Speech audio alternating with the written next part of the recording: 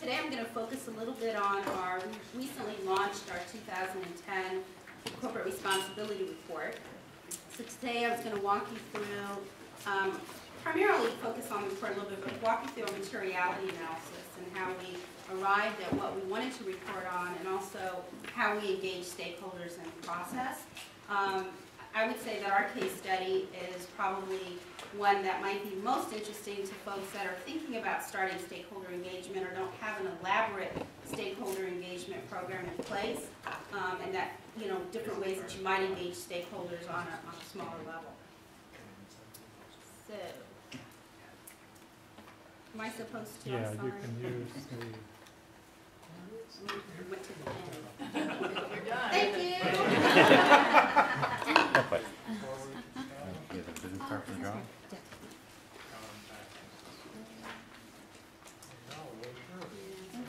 Uh-oh. Don't look. Don't look at any of my slides. I'll walk us back. Okay, there we go. All right, this is my second slide. I'm going to talk a little bit about who Symantec is for those of you who might not know. So Symantec, as John said, is a large software company. We're about $6 billion in revenue. That's just to kind of give you an idea of our size. We have about 17,500 employees. We operate globally. We are on the Fortune 500, and you might best know us for our flagship Norton antivirus product. So you've either had good or bad experiences, but you probably, that's what you know us for. That's what our brand is most recognized for. And we have a philanthropy program as well that we're donating about $22 million a year in cash and software. Just to kind of share with you some of the recent awards and recognition we've received, and I would preface this with, we've had our program, for about probably the past 4 years. We've had a formal program. We don't execute on our program to win awards, but hearing from peer groups and industry groups and being recognized does validate the good work we do, and it helps us, especially internally, I think, demonstrate the value of the program. So just to share with you some of the organizations that have recognized some of the work that Symantec's done, some of the indexes, et cetera, that we sit on. So what was our approach to our corporate responsibility reporting effort in 2010? For the first time, we did a web-based report. We published, this is our second report. So our first report in 2008 was a PDF. And we this time went through the process of integrating and creating a web-based only report. And so our CR website is our report for the company. We also will have a printed executive summary that we use for customers, we use it for talent retention, we use it for different methods like that, and try to circulate it and integrate it into different things the company's doing. We use it at our conferences, etc. But the actual meat of what we do is located on our website. And if you go to the Symantec.com site, you'll see it in the About Us section. I also want to say that we didn't seek external assurance for the report. Some companies do that. We, quite honestly, we're not in a financial position where we could invest to that extent. I also think at the stage of our program, I'd rather invest the resources in building the program than in the external assurance component. But what we did do, and what we did for the second time, is we assembled a cross group of advisors. So we used an external advisory panel to work with us through the reporting process. They focused in certain areas. So we had, for example, a nonprofit that focused on environment. We had a nonprofit that focused on cybersecurity. We had industry groups, so different groups represented. And we worked with them to advise us through the process, but also to then provide us with a commentary to the report, which is published on our website. And it's something that we agreed not to edit, or we also always reserve the right not to publish it if it was that terrible, but it was actually, I would say, pretty good. But it also did have recommendations for improvement, and it was probably, I would say, the first piece of feedback we got on the report. And so that's publicly available for folks to see. about the materiality analysis that we went through. And before I do that, I would say that our report was also done consistent with the GRI guidelines, and we used them in developing our report. We gave ourselves a B rating, and we're currently in the process of getting that reviewed by the GRI. We also are members of the UN Global Compact, so we use this report as a way to meet our requirements for the communication on progress, which the UN Global Compact requires as well. So there's cross-referencing throughout the report to the UN Global Compact principles as well. So the materiality analysis. So we undertook a materiality analysis so that we as a company could identify and prioritize what the report should be about. So it's not just Cicely sitting in a room saying, you know, these are the programs I really like and I want to tell the world about. It's more about what does the company think is important, but what do our stakeholders also think is important. So what does material mean? Material means the issues that are of high concern to our stakeholders and of high strategic relevance to Symantec. And therefore, they're the core of our communications and what we want to report on. The methodology that we used. So basically, to conduct the analysis, we compiled a comprehensive list of both of economic, environmental, social, and governance issues that we thought would be material. So we started off with our own list of what we thought people should think about. And we obviously use things like the GRI to help influence and guide that list. And then we began with the issues that we had identified in our previous report in 2008. And we sort of mapped that out. And then we incorporated comments and feedback that we had gotten from that report. So that report had a survey tied to it, and we got some initial feedback from readers. And so we integrated that into the analysis. And some of the things that the stakeholders had said at that time is that they wanted Symantec to more directly address our carbon footprint, international activities. They said we were very US-centric. They wanted it to be more global. They wanted us to look at our supply chain and be more accountable for what we did, and also be more transparent on our diversity performance. So these are some of the feedback that we got.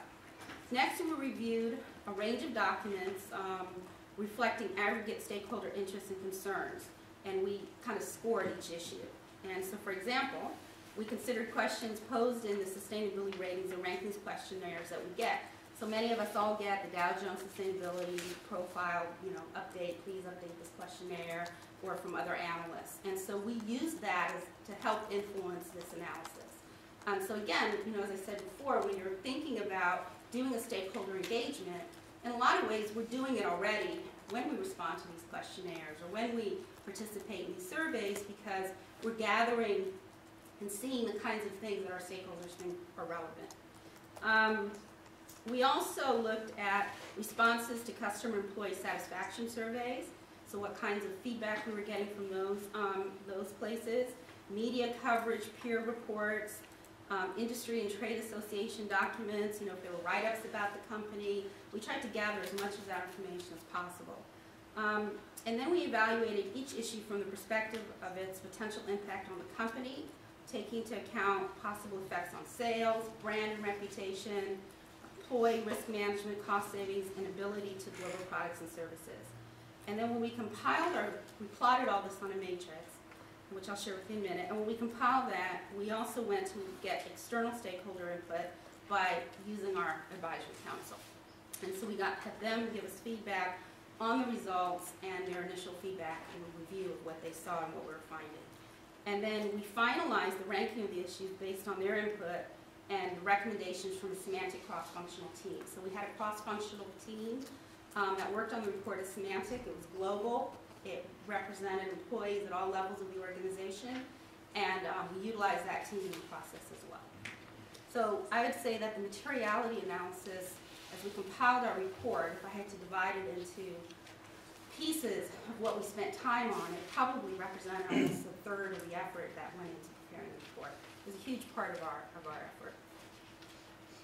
So I don't know how clear this is, but this is sort of what the end result looked like. And again, this is on our website, and you can see it more clearly. But this is how we ranked this is what our materiality matrix looks like and how we rank the issues. And the top right-hand quadrant shows both stakeholders and what the company found to be most relevant. And then you can see certain things that drop off the list. Now, that doesn't mean that we still didn't choose to report on certain things that might have dropped off the list. And a good example of that would be something like employee engagement. I couldn't imagine publishing a corporate responsibility report without talking about how we engage our employees or volunteerism. But that didn't necessarily fall in the quadrant of what the stakeholders in the company perceived that was the most material to the business and to the company from a CR perspective. So the issues that we ranked as highest priority to the company included securing information and helping individuals stay safe online. And within that issue, we also talked about privacy. The second material issue that we identified was increasing customer loyalty by raising customer satisfaction levels. We also addressed climate change and thought it was very important to identify ways to show how we were reducing our energy use and our greenhouse gas emissions, not only in our own sites, but the products that we were developing or marketing that could help our customers do so. Upholding human rights was a material issue, including privacy and freedom of expression. Promoting diversity and inclusion, and that's a very broad issue, but a big focus for us is definitely on gender. Huge issue in the software industry around women in technology, and at our own company where the percentage of women is about 27%, and the percentage of women in leadership is even smaller, and the percentage of women in engineering is about 15%. So huge issue for the industry and for our company also. And then finally, retaining top talent. Again, competitive advantage. You know, right now the economy's down, but what happens as things improve? How do we as a company stay competitive and retain top talent in our area? So those are the issues that we identified. And just going back to the materiality matrix, I just kind of want to talk a little bit more about how we engage, you know, ongoing stakeholder engagement.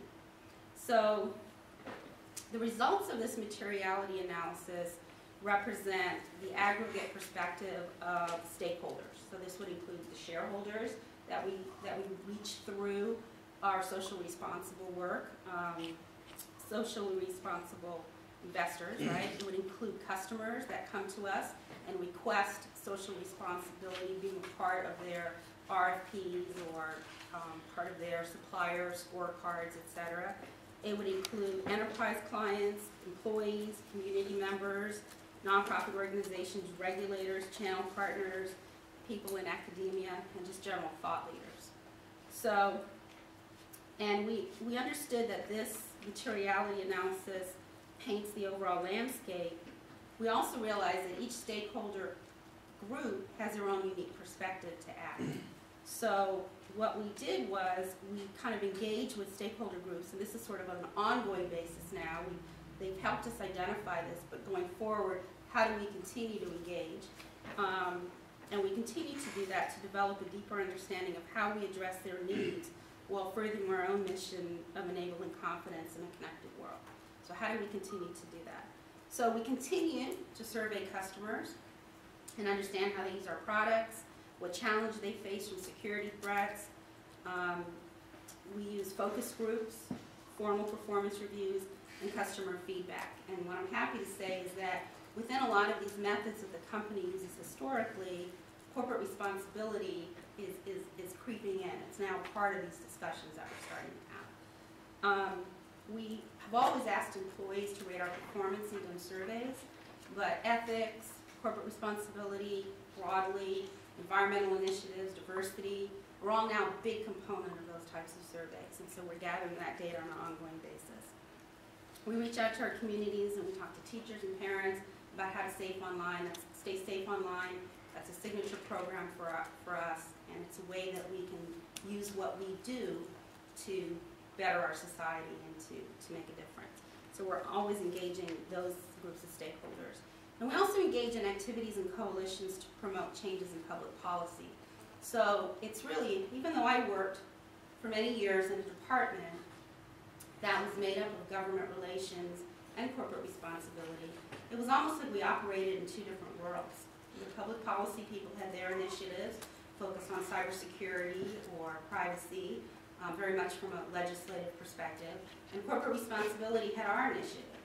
And so it took a lot of work to kind of bring us together. We started to look at public policy as one thing for the entire company, and then also integrated corporate responsibility. And I think that's a huge opportunity for stakeholder engagement. You know, one of the few other groups in the company that's really always looking externally and getting external feedback from a stakeholder is your government affairs team. So for those of you that work separately from that team, I think it's an opportunity to have ongoing stakeholder engagement and improve your programs. And again, finally, we participate in various industry focus groups to discuss specific corporate responsibility challenges, develop solutions, and identify new opportunities to create sustainable products and services.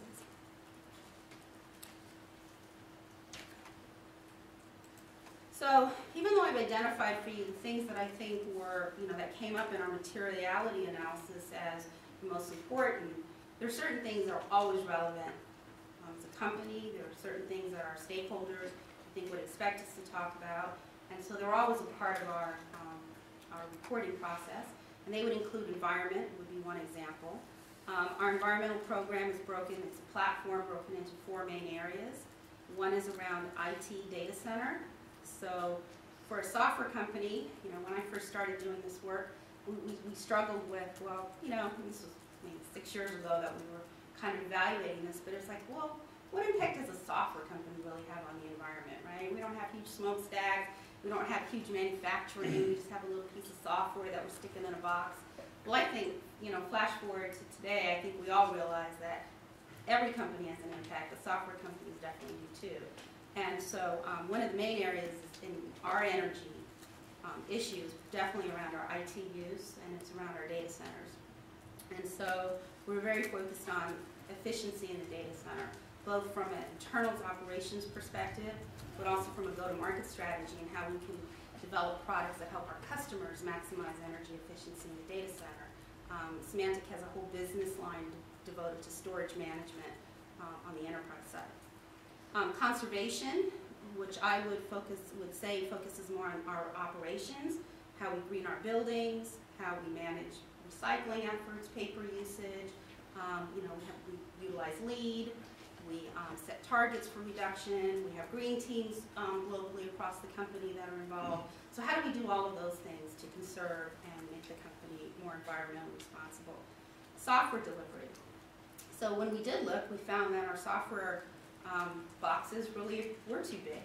And so we have actually minimized our packaging. We've also done more to ship online. So our transportation related to software packaging has been impacted, as has just overall our online sales. We're not delivering as much. And we're requiring that all of our suppliers are ISO 14001 compliant when they do business with us. And finally, the area of transportation is the 4th piece of the platform, which is around employee commuting, teleconferencing, and also business travel. And I can't, we've reduced business travel significantly for the company, but I can't take, I think, all the credit for that, and neither can the CR program. I think a lot of that has to do with the economy. People's budgets being kind of sliced, and they're not allowed to travel as much. So I think the real test will be when the economy improves and people's budgets are reinstated and they can travel, will they opt not to? And what are other programs that in the meantime we're putting in place to help curb it? So environment is definitely something beyond climate change that we discuss in our report, and there's a lengthy section on our approach to environment, some of the challenges that we face and some of the things that we're doing. Community outreach is also a big focus area. So as I mentioned, I couldn't imagine publishing a corporate responsibility report without having a section on community relations. So we focus on our philanthropy as well as our employee engagement. And we're pretty transparent as to what we give, how we give it, who we give it to, what our methodology is, and how we have and what our challenges are, quite honestly, in the area of philanthropy and community relations. And the final area that we focus on And an area that I neglected to mention that I also have purview of in the company is our governance and ethics. So I oversee our ethics and compliance program at Symantec. We have an Office of Ethics and Compliance, and very focused on, we really see this as a brand, attributable to our brand. I mean, every company should care about ethics and how they operate, but since we really see that we're selling trust in the products that we deliver, we think, the ethical component of what we do is even more relevant and important to the company. So it's an important part of everything Symantec does, and it's very much a part of our corporate responsibility program and messaging and the challenges and opportunities that we think we have as a company in this area. The other area that we explore deeply in that section is on public policy. And we are, again, very transparent about what we do, what we focus on, and how we meet our public policy program objectives in the company. And then finally, we have a section on performance highlights and goals, where we lay out how we felt we did with the goals that we set forth in the fiscal year 08 CR report. We talked about what our new goals are going forward we're in our fiscal year 11 right now, so going forward over the next few years.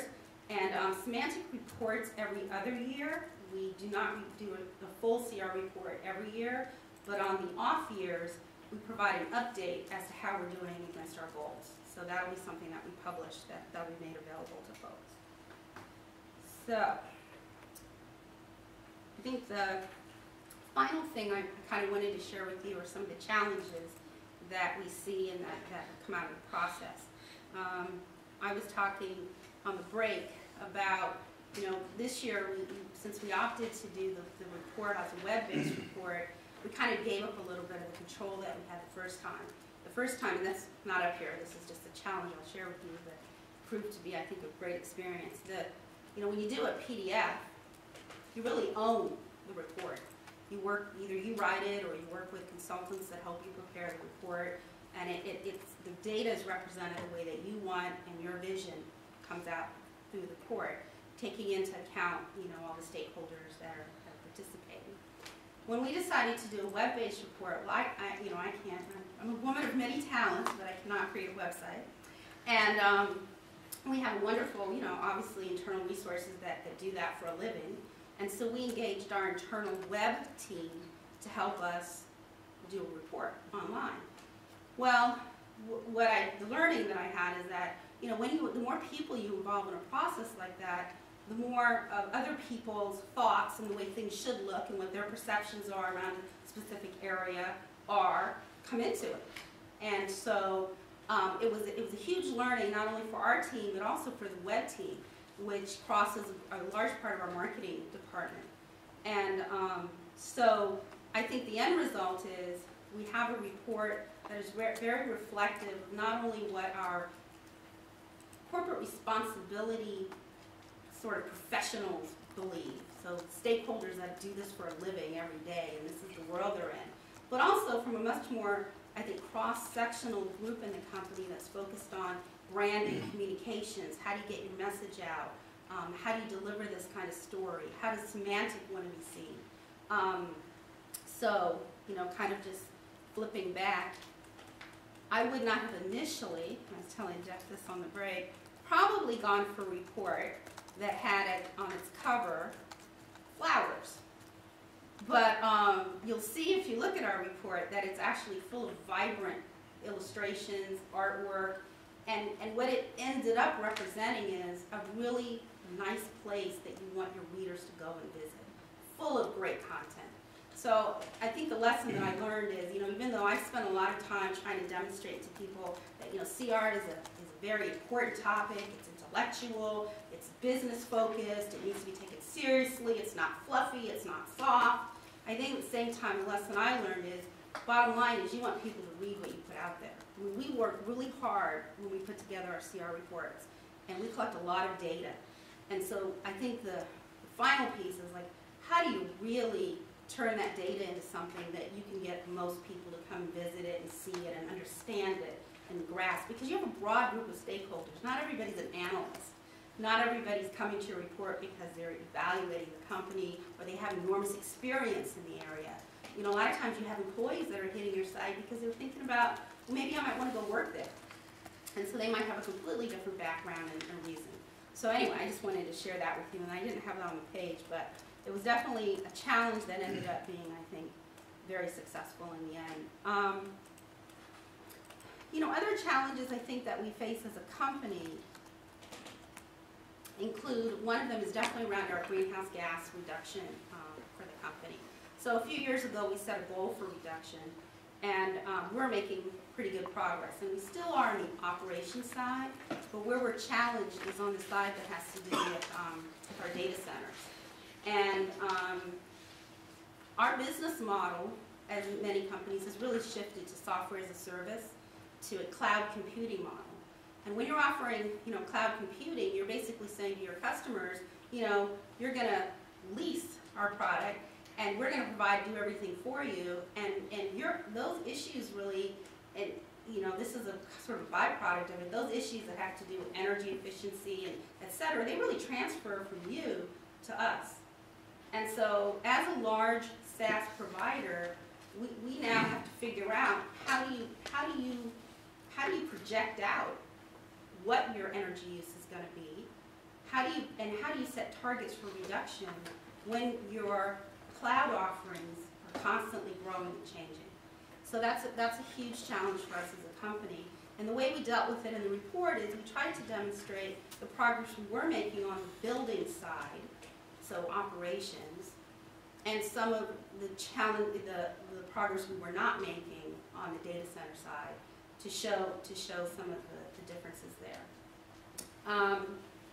So I think, as I mentioned before, even though we've identified gender as an issue, even though we know that it's important for our industry, we know that it's important to have more women at the table. I mean, innovation is what we're all about, so the more creative minds you have at the table, the more different ways that people think, the more innovative you are as a company, that we continue to fall short of that target. And so in this report, we've actually put clear targets that we plan to meet in the like growing management of women, for example.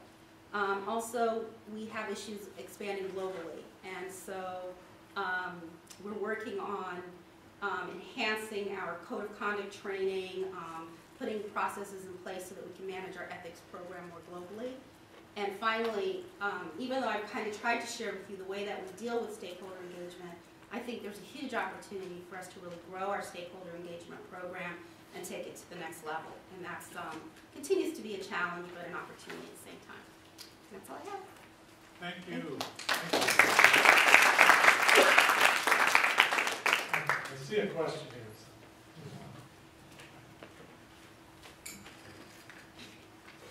I'm curious to know how you selected or found your external stakeholder panel, how it was managed, if you had any issues with people being willing to participate, those kind of issues. People being unwilling to participate? Well, I mean, I've heard that so many nonprofit organizations get approached by companies that they want to be on the stakeholder advisory panel. I mean, some people don't have time or interest. Yeah. No, I wouldn't say that we didn't have people who were unwilling to participate. We did have people who, before they joined, thought it through carefully, went back to their organizations to make sure they could devote the time, and when they committed, they felt they were able to do it. I don't recall anyone who didn't participate that we had asked. So that wasn't an issue. I think during the process, we might have had people come in and out of the process a bit. So somebody might have gotten really involved in something else they were doing and couldn't participate, say, on a phone call. But we tried to keep communication going with email updates and keeping everybody sort of in the loop as to what was going on so they could continue to re-engage. You know, for example, these are all grown-ups. When we got to the letter writing piece, I thought we might have to shepherd along a little bit and kind of, encourage that process. And, they just kind of took it over and did it themselves and were very, functioned really well. So I think overall it was a really committed group. We found a variety of people. I mean, in the space that has to do with cybersecurity, we know who those partners are, but we tried to pick a variety of folks that we weren't really connected with, who could give us objective feedback. So we didn't find that to be a problem. You just approach them directly, saying, would you be on our panel? Yeah. A question about your materiality analysis. I'm wondering how much definitional material that you gave the stakeholders in terms of defining those issues. Because one of the results surprised me a little bit. Human rights was on your list, and sort of my conventional understanding of human rights, I don't see the connection to a security software business. Right. So the issue, and we did, if you look on our website, following the materiality analysis is an index of, well, this is basic, but it's an index of defined terms. So at least we're all speaking the same language. So that was very necessary, and someone on our team had recommended that we do that, and we found it very helpful. Human rights is relevant from a privacy and freedom of expression perspective. So that's how it's important to our business. Symantec sells privacy. I mean, we're constantly, as a company, we have other people's information, and we also provide products that allow people to manage that sort of thing. So it's very important for our business to develop policies around privacy, to help be part of the thought leadership around privacy, and and we have a lot of growth in that area, by the way. I wouldn't say that we're a thought leader, but we have a huge opportunity there. Okay, I think we need to move, so thank you very Thank much. you.